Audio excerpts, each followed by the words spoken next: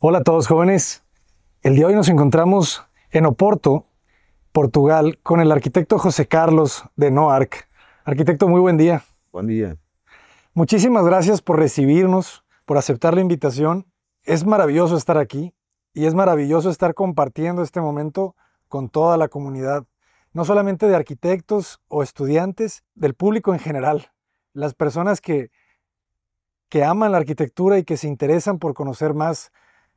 Y ahora que estamos aquí en Portugal, prepárense porque van a conocer algo muy bueno.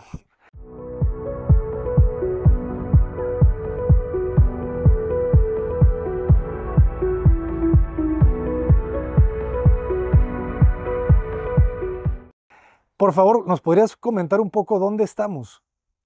Bien, en particular estamos cerca de Oporto, en una ciudad antigua, más pequeña, que se llama Santo Tirso, ¿no? Era una ciudad fundada antes de la fundación de Portugal, durante la ocupación árabe, ¿no? De la península ibérica, ¿no? Estamos hablando 800 después de Cristo, Sí, 900. 800 después de Cristo, eso. Por tanto, una ciudad que tiene una grande tradición clériga, ¿no? Porque aquí hay muchos conventos y monasterios. Y por tanto, es una ciudad muy simpática, muy bien tratada, ¿no? Hasta ahora. Y, en fin, fomos invitados a hacer esta renovación de esta casa, que no era exactamente así cuando aquí llegamos, pero tenía muy potencial. Excelente. Y la tipología de la casa de Portugal, hablábamos mucho de estos muros bajos, ¿verdad? Que te permiten tener privacidad, pero al mismo tiempo no se cierran tanto, ¿verdad? La calle de la vivienda. Esto es un tema que hace, creo, 20 años en Portugal no era posible hacer muros más altos de que 1 metro, 1,20 m, dependía de cada municipio, ¿no? Eh, Ahora, después de alguna presión de los arquitectos de hacer las casas un poco más privadas, eh, bien, la reglamentación de los municipios ha cambiado un poco, se puede hacer muros un poco más altos, pero yo creo que hay ventajas en una y en otra tipología de vedaciones, ¿no? A mí me hace también mucha fantasía los muros altos de México, este cerramiento de creación de un escenario interior construido. Pero de una otra parte me gusta también no cerrar demasiado los ámbitos interiores, porque hace parte también de la constitución de nuestro paisaje, ¿no? Que existe siempre una ligación mayor entre la calle y las casas. Qué interesante cómo lo comentas, porque muchas veces anoramos lo que no tenemos, ¿verdad? Sí, es verdad. Entonces, nosotros que estamos acostumbrados a estos grandes muros de 3 metros y luego tienes protecciones, quisiéramos ser más abiertos hacia el exterior, pero es muy complicado, muy complicado por la seguridad, ¿sabes? Y aquí que ustedes lo tienen, sueñan con la magia del misterio del muro. Sí, sí, sí, es eso, es eso. Buenísimo, pero esto está genial. Y platícame un poco sobre la privacidad, la intimidad, la personalidad del portugués, del europeo. ¿Qué tanto le gusta vivir hacia afuera? ¿Qué tanto le gusta que lo vean o que no lo vean? Aquí en Europa no somos todos lo mismo, ¿no? Hasta que llegas, por ejemplo, en Suiza, y que no tienes ni siquiera muros, muchas veces entre las casas y la calle. Pero aquí en Portugal los muros sí son importantes para todos. Existe esta necesidad de control del recinto, ¿no? De las casas, pero no demasiado. Durante muchos años yo creo que la arquitectura se preocupó en manifestarse hacia el exterior, ¿no? Mostrarse, hacer fachadas muy potentes, muy afirmativas.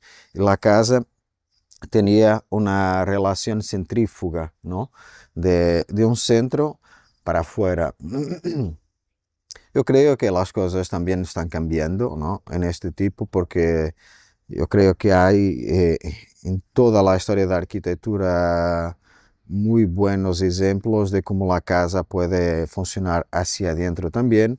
Y por tanto aquí es una postura, ¿no? De no crear, yo creo, en la nuestra cultura en particular de Portugal, una grande tensión, ¿no? Entre el interior y el exterior, y por tanto así me parece un poco más natural, ¿no? De que las personas se aperciben de aquello que es también la vida, ¿no? De las personas, un poco de la arquitectura también, que no es todo una incógnita, ¿no? Que hay una relación del construido con la calle. Buenísimo, buenísimo. Bueno, pues vamos a entrar decisiones aquí afuera que me llaman la atención, es esa sustracción, ¿verdad? Como muy delicada, pero que le permite al coche no estar afuera, ¿verdad? Sí, sí, sí, porque hay momentos, ¿no? En la vida en que uno viene rápidamente a casa, por ejemplo, ¿no? Y que no quiere meter el coche en el interior, obligatoriamente se puede quedar un poco aquí fuera, ¿no? Aparcar momentáneamente el coche fuera, pero después hay también aquí una intención de si tenemos que hacer una abertura para los coches, una otra para las personas, una otra para el armario técnico donde está los cestos de basura, de todas estas cosas, ¿no? Las telecomunicaciones, electricidad, aguas municipales, ¿no? Está todo encajado dentro de un armario, ¿no? Que funciona como una parte en continuo, ¿no? De otro modo, tenía que tener muchas interrupciones, ¿no? En el muro, que es un muro de piedra y que lo quería lo más integral posible, ¿no? El muro de piedra era existente. Sí, era un poco distinto, ¿no? Tenía partes derrubadas, en otras partes en ladrillo. Por tanto, lo que hicimos fue mantenerlo, derrubarlo, es verdad, nuevamente, y reconstruirlo todo en piedra, porque como ves, aquí es lo que más bien resiste, ¿no? Porque la agua queda con esta erosión sobre la arquitectura. Claro. Y cuando tienes pintura, esto pueden ser los efectos terribles, ¿no? De la agua en la arquitectura aquí, porque es siempre muy húmedo. Y Claro. en la piedra queda muy bien este tipo de erosión, ¿no? De humedad, claro. Por eso quizá también, bueno, luego hablaríamos de eso, ¿no? Hay mucha arquitectura de concreto en Oporto, ¿no? No sé si también aquí en Santo Tirso por el tema de que resiste, ¿verdad? Sí, es verdad que el concreto es la nueva piedra, de cierto Ujú. modo, ¿no? Es una roca artificial. Es que como el granito en Portugal, aquí en particular en norte de Portugal, que es muy granítico, ¿no? Esta es la piedra, así una piedra con un aspecto agresivo, que con el pasar del tiempo, ¿no? Queda muy bien con todos estos fungos, ¿no? Con todas estas manifestaciones de la naturaleza que se atacan a la piedra, ¿no?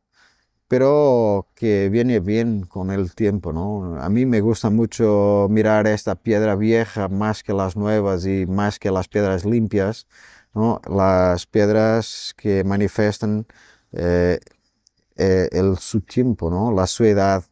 Esto me interesa. Y bien, quien puede pagar una manufactura así en piedra me parece muy bien, ¿no? Porque no tienen más que tratar del tema de los muros, ¿no? Estar siempre a pintarlos, ¿no?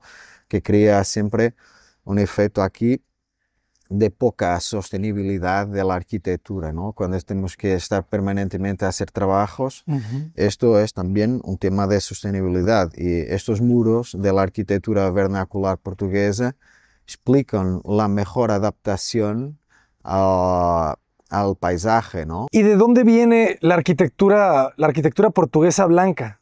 Yo creo que es necesariamente una influencia mediterránea que se ha mantenido aquí, pero es verdad que en particular en el norte de Portugal no es siempre blanca, ¿no? Pero yo prefería que fuese, porque de algún modo te da una cierta homogeneidad a la arquitectura, ¿no? Es verdad que el color es una calidad que se añade a la arquitectura como una especie de una capa más, ¿no?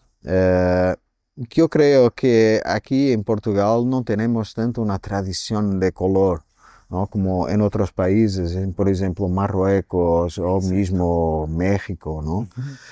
Y que yo creo que de una otra forma, cuando hablábamos, por ejemplo, de esta casa en particular, en qué color meterla, etcétera, y como miras aquí, ¿no? Hay una cierta continuidad del blanco con el cielo, ¿no? Que es frío. Y para mí eso me interesa de algún modo eh,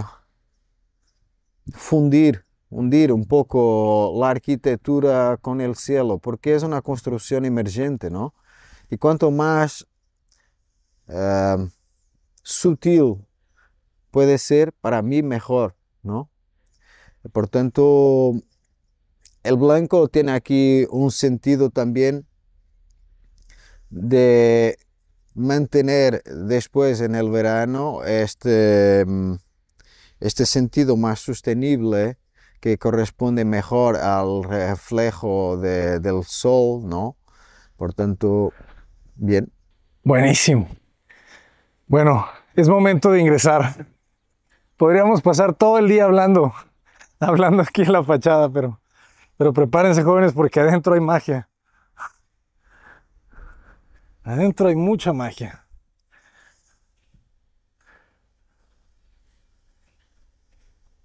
Nos recibe este jardín, este patio y este adoquín, que también el adoquín es algo de Portugal, ¿verdad? Sí, sí, es muy típico, ¿no? Son fragmentos de piedra, ¿no? Cubitos pequeños de piedra que se hace un poco en todo el norte de Portugal. Ahí puedes mirar una diferencia entre lo que es del norte de Portugal en granito y aquí lo blanco, que es típicamente del sur de Portugal, que es calcáreo, ¿no? Pero durante una época fue una tradición de meter estas calles todas blancas aquí en Portugal, mismo siendo del sur de Portugal. Ahora yo creo que por un tema de paisaje, por un tema de aquello que es más endógeno, más autóctono, ¿no? De aquí del norte, creo que hace más sentido hacerlo en granito, en esta piedra que resiste mejor aquí al clima del norte de Portugal, que no los blancos del sur, ¿no? Que quedan siempre después muy sucios, muy por el tema una vez más de las aguas, ¿no? Interesante. Y que también esto resiste más, ¿verdad? Sí, es una piedra mucho más resistente, mucho más impermeable, ¿no? Que cuando lo caminas se siente un poquito más pesado, como en los pies, en las llantas, y este se siente más regular, Sí, sí. más regular. ¿Qué dimensiones tiene la parcela, el lote, aproximadamente? Porque, La parcela yo creo que tiene cualquier cosa como 700 metros cuadrados. ok.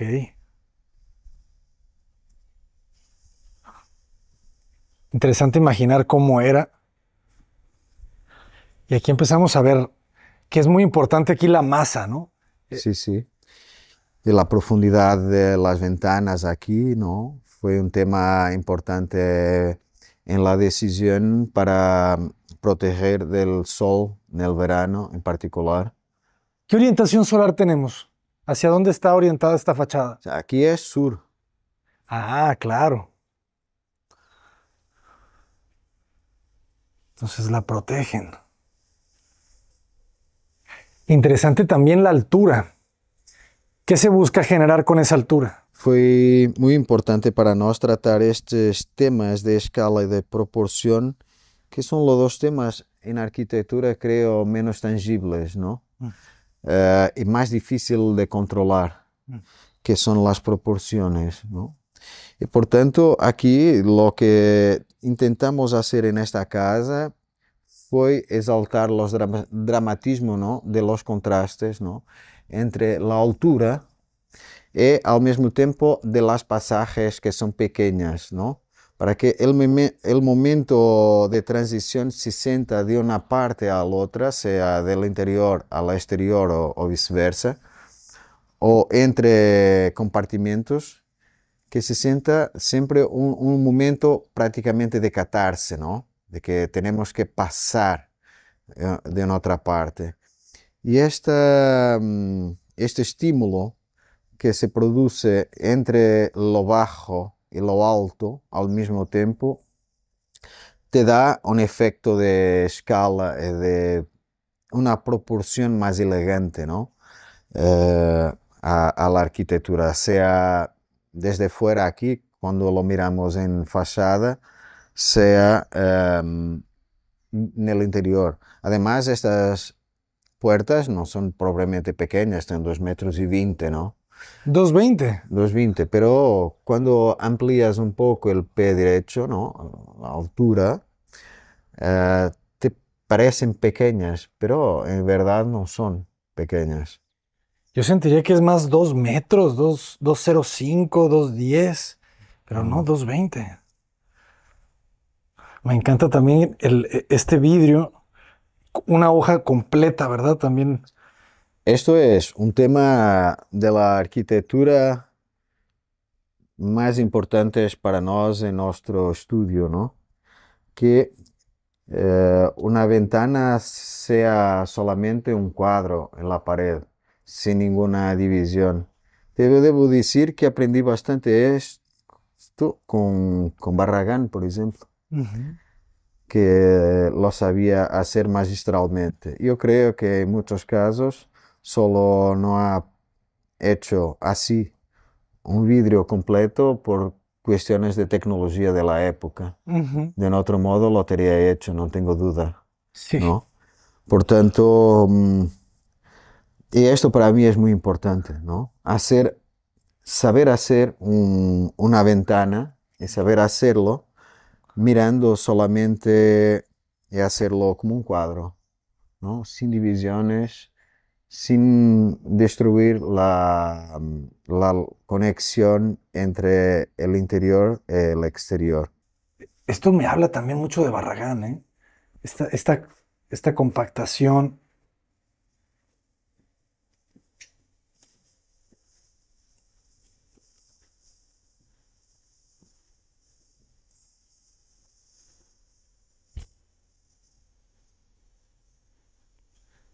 Y este silencio.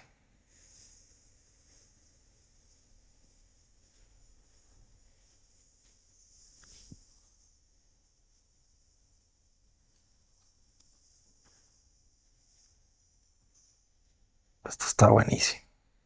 O sea, estamos entrando a una altura de 220 y subimos un poco más. Fíjense la lámpara.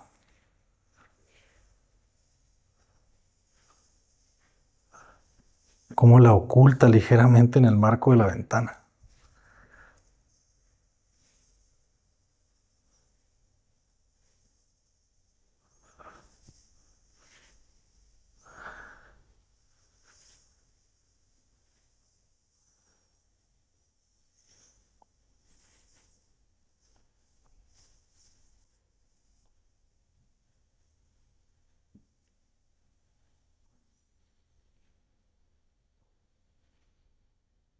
Y pasas de este espacio compacto, ¿verdad? A la doble altura.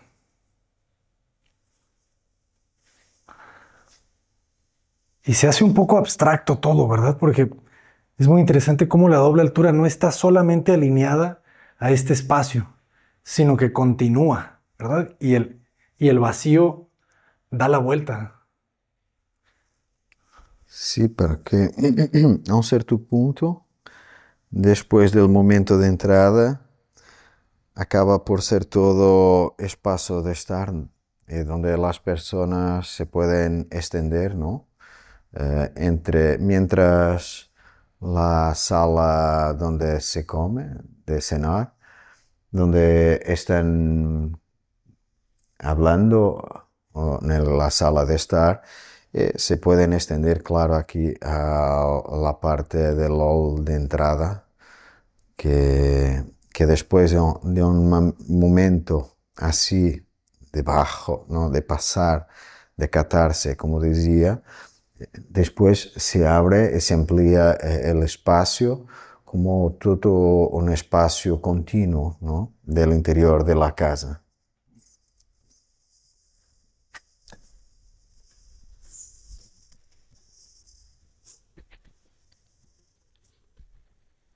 Qué importante es la iluminación también en el espacio, ¿verdad? Esa lámpara creo que es un detalle fundamental ahí, el integrarla. Y empezamos a ver otra vez la masa. Sí. Que este contraste entre la masa y los recortes que produces, como si fuera una escultura donde puedes vivir en interior, que te da esta fuerza, yo creo, del contraste, ¿no? Precisamente del vacío y del lleno, de la potencia, ¿no?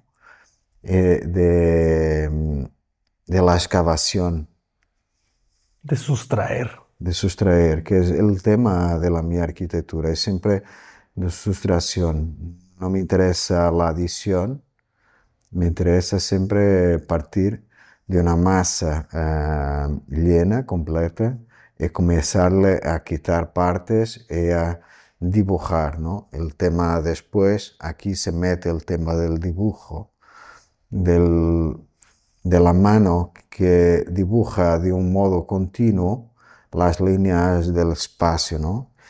Y que unas se meten con otras, ¿no? Momentos de pausa, como se produce aquí entre este elemento que separa el hall de entrada, ¿no? De la parte del cenar.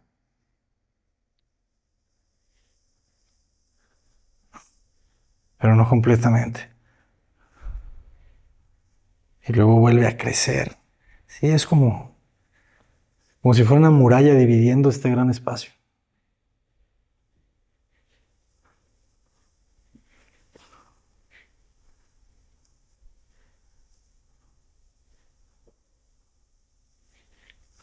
Que me comentabas que aquí este espacio era más cerrado y tú lo creces, ¿verdad?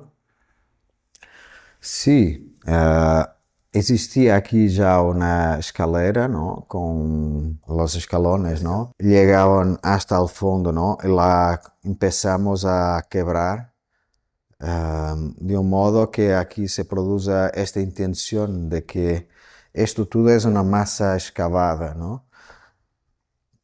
El dibujo refleja eso, ¿no? Que excavamos, ¿no? Aquí una masa quebrando lo que era la antigua escada y así se percibe mejor esto como una masa esculpida más do que una escalera pegada a un muro.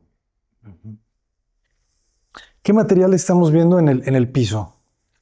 En el piso tenemos por debajo un calentamiento radial, ¿no? Okay. Tenemos aquí toda una red de tubos de agua calentando el pavimento, que después por arriba tiene una camada de hormigón de rellenamiento.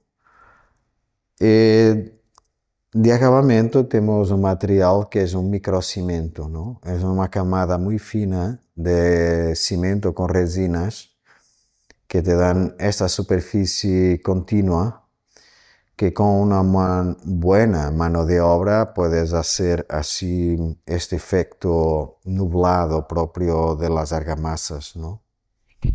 Se ve genial. Y también se ve muy bien que no haya un zócalo tan definido, ¿verdad? Sí, sí, hay siempre solo un negativo donde la masa excavada de las paredes se suspende ligeramente sobre el pavimento, ¿no? parece que toca, pero son dos entidades distintas. El pavimento y las paredes, ¿no? Que se excavan y que se suspenden ligeramente, ¿no? En este oscuro entre el pavimento y las paredes. Excelente. Y qué bien juega la madera clara, jóvenes. Aquí la madera clara es clave también, ¿no? Porque le da como mucha calidez, pero sigue siendo elegante, ¿verdad? No se siente pesada. Muy bien. Y de este lado es la estancia. Y Este espacio. aquí estamos donde las personas se encuentran después de cenar y pueden hablar un poco, oír música o mirar la TV. Aquí en el techo existe un screen, ¿no? Que desce, ¿no? Que está integrado allí en el techo, que desce para mirar la TV. No existe propiamente la TV a una proyección, ¿no? Ok, ok, ok. Para no tener aquí un spot oscuro, ¿no? Negro, como Claro. son las televisiones grandes hoy en día. Ujú. Y aquí por detrás en el techo, es verdad que no es muy interesante tener un objeto como aquello en el techo, pero de otra parte nos da aquí una cierta amplitud sin televisión, ¿no? Ujú. Y también es muy bonito cómo la casa de repente atrapa el paisaje, ¿verdad? Es eso. Le mete el verde. Y por eso es muy importante no tener las divisiones en las ventanas, ¿no? Que la ventana sea así limpia, porque hoy en día tenemos posibilidad de hacer vidrios grandes, tenemos posibilidad de, como aquí, meterlos dentro de los muros, ¿no? Desapareceren. Y esta es la forma más honesta, creo, de hacer una buena ventana, porque la tua mirada en el invierno, como estamos, o en el verano es siempre la misma. Si abres la puerta, es lo mismo, no cambia nada, solamente el vidrio, pero la imagen se mantiene, ¿no? Buenísimo. ¿Y qué espacio conecta? Esto conecta de una forma muy directa, sin ninguna ceremonia, ¿no?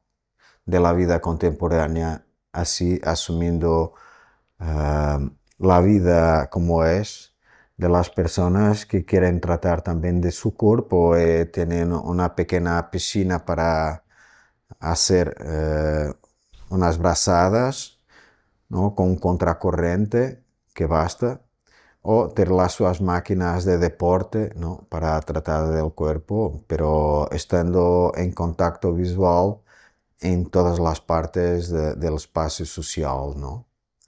Que no se cierra propiamente el espacio del gimnasio y de la piscina con el espacio de estar. Y aquí en Portugal, en particular en el norte, que es bastante frío, no es como México, por ejemplo, Ujú. las piscinas hacen muy interés que sean interiores, ¿no? Cerradas. Exteriores estaría bien, pero en un clima más exótico, yo diría, ¿no? Más del sur. Claro. Queda muy protegida. Es una gran terraza, pero cerrada, ¿verdad? Y eso te habla de los climas, Sí, ¿verdad? sí, Te permite una arquitectura o te obliga a hacer una arquitectura, ¿verdad? Más protegida, sí, sí. ¿verdad? Te vas al Mediterráneo y empieza quizá a Abrir, abrirse. sí, sí. Ujú. Pero este tema de las aberturas, también en el Mediterráneo, como la arquitectura tradicional mexicana, por ejemplo, era siempre una arquitectura muy maciza, ¿no? Y esto, pensando, es muy interesante, ¿no? Porque es el control, no es solamente un tema de tecnología que nos subieran hacer ventanas amplias, pero es también el control del calor, del sol. Y aquí me parece también importante hacer esta reflexión de cuánto es importante para nosotros tener luz en el interior, pero al mismo tiempo saber proteger de la luz los interiores de las casas, que sea de invierno. Es muy importante que la luz entre al interior de la casa. En el verano es necesario proteger las ventanas, ¿no? Si en el invierno tenemos este doble vidrio, ¿no? Porque es de regulamentación que somos obligados a tener aislamiento, una capa de aislamiento en toda la casa, desde la cubierta a las paredes, ¿no? Normalmente en la cubierta hacemos 12 centímetros de aislamiento y después en las paredes hacemos normalmente entre 8 a 10 centímetros. Ok. Después aquí las ventanas tenemos, claro, el vidrio doble que en el invierno es fundamental por los temas de la condensación. De otro modo llovía, ¿no? Dentro de casa porque las casas están calientes con rescaldamiento. Y fuera están 0 grados, ¿no? Por tanto, está frío, ¿no? Y por tanto, este tema de tanta humedad, ¿no? Porque estamos hacia el océano Atlántico, es muy importante controlar todo este tema de aislamiento en el invierno, rescaldamiento. Eh, en el verano, al contrario, al revés, es necesario saber proteger del sol, porque después de unas horitas que empieza el día, te viene un calor terrible, ¿no? Por eso tienes que saber ensombrar.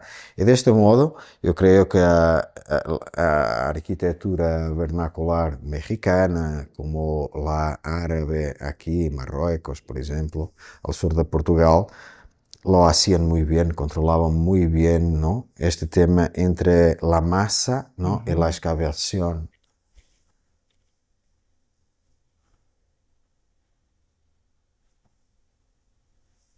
Puertas sin marcos, jóvenes. Aquí comprender un poco mejor conexión.